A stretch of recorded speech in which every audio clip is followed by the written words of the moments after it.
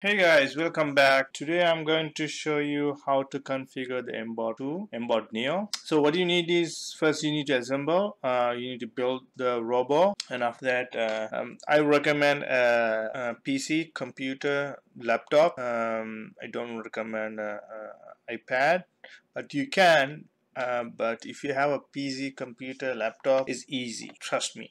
So just plug in the USB cable, the computer, and make sure you charge before that, like 3 hours of charge. After that, you need to plug into this.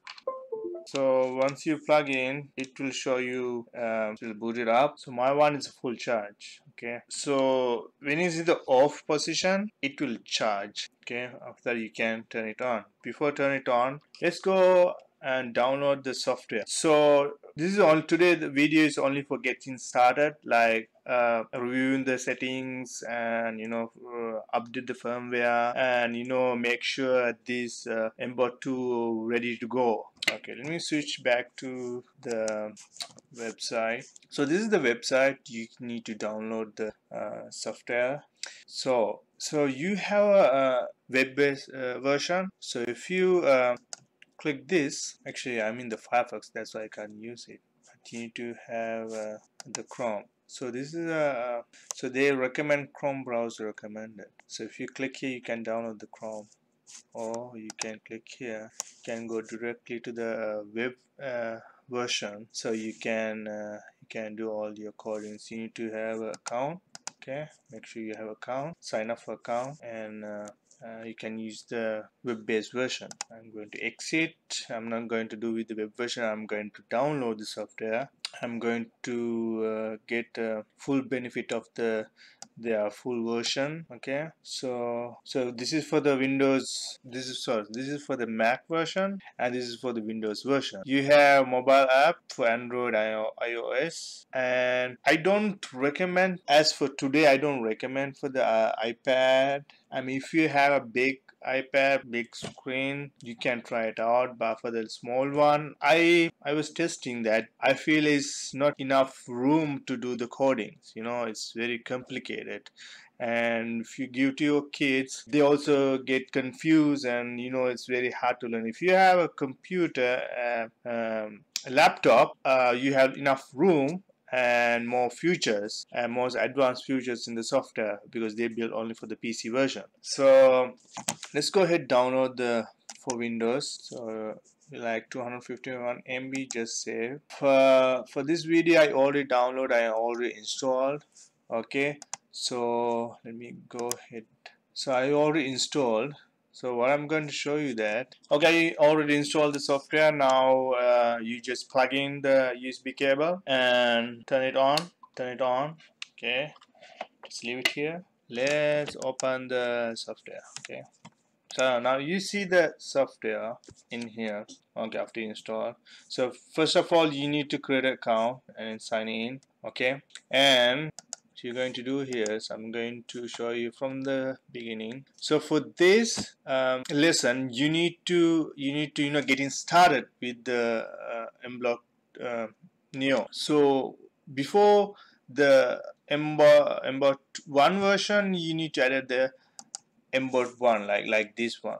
Okay, for the mBot2, you need to add the cyber PI, and you can see in here, just click this one and click OK. So now make sure you add the device cyber PI, not the mBot. Okay, this is the device you need to add it to the device to configure this mBot2 version. So once you install this one, okay, you need to do is, you need to go extension here. Okay, click the extension. Now you need to add this stuff. Okay, first one is mBot2 shield. You need to make sure you install the mBot2 shield, added it. Okay, go back again, extension. See, you already added. Now after that, ultrasonic sensor 2, added that one. Okay, go again, extension, and you need to add quad RGB sensor.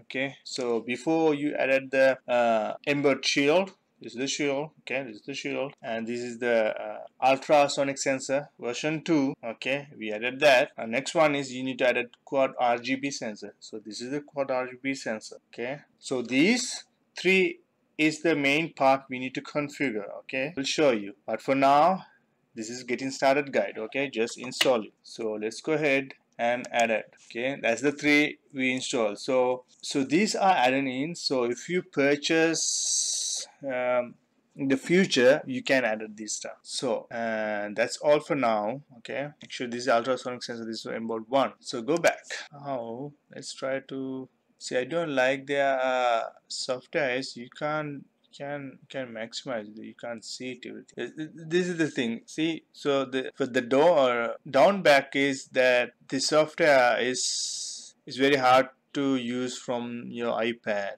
or in small devices. So as you can see that if you go here, see it's very hard, you need to click here, and if you have all the codings here, you can get complicated for kids, especially for kids. Okay, so let me show you. So which one we installed these.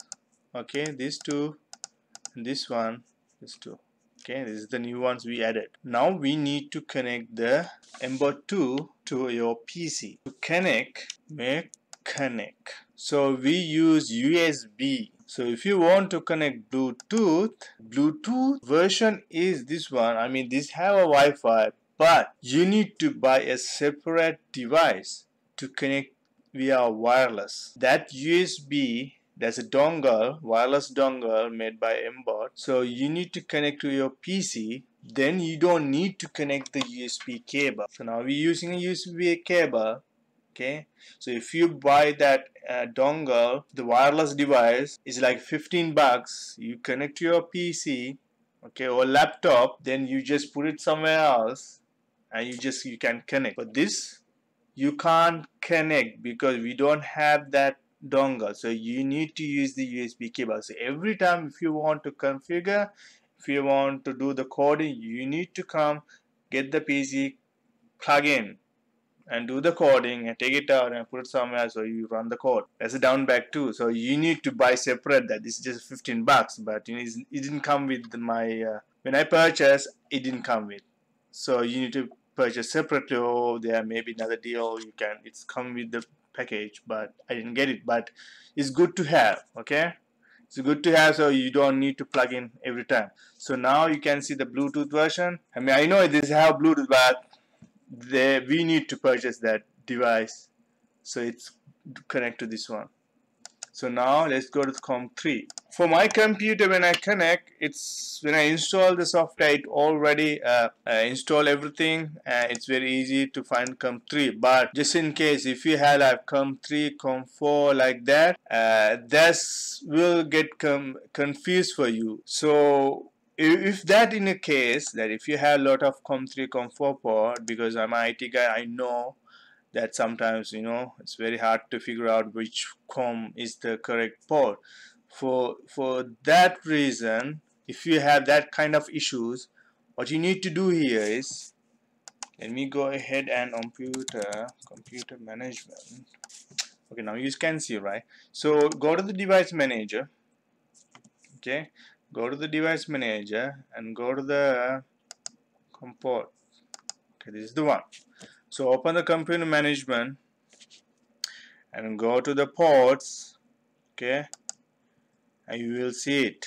Okay, I don't have any new issues, but sometimes your laptop is old, and sometimes you already have some kind of same drive or something.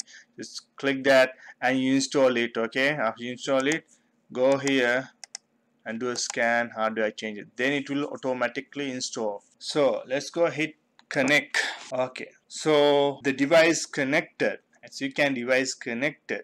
Okay, now most important thing, now is device connected.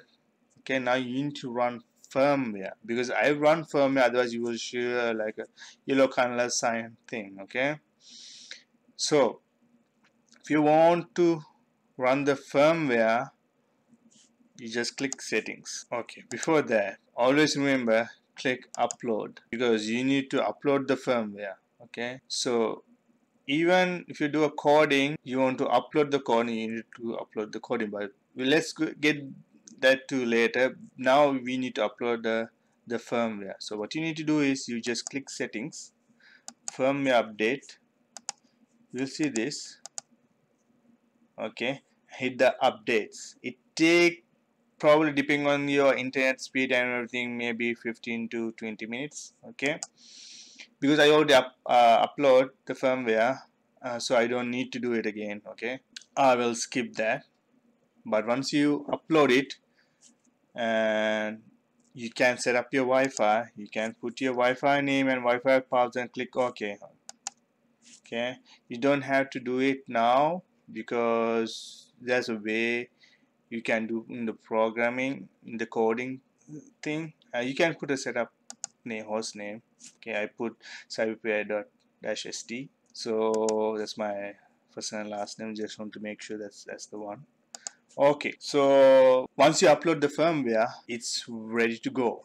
It will reboot and you will do everything, updates, because the firmware update is not the CyberPI doesn't need the firmware. This firmware need the main board. So CyberPI get the firmware, then it will install to the main board. Okay, so now once everything is done, you want to make sure you restart the CyberPI and make sure there are no errors. Okay, so that's all you need to do from the start. Next video I will show you how to program your first project.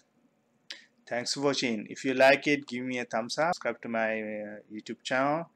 I will try to keep upload more lessons for the Mbot. Also, I'm going to do more robots, different kind of robots project. So stay tuned. Thank you.